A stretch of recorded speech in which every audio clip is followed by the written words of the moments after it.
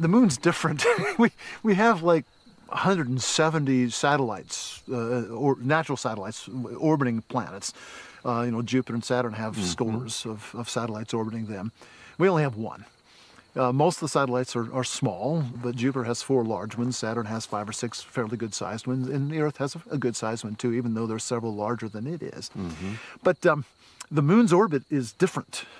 It's a little tricky. I'll try to explain this best I can here. The sun is 400 times larger than the moon. So if you had a ball the size of an inch across, that would be the moon, and the sun would be 400 inches across. Wow. Gives you a bit of scale. That's not what we see, though. No, because you see the sun is not only 400 times larger than the moon, but it's also 400 times farther away. So if you take something and move it as far away as it is larger than the other, they have the same size to us.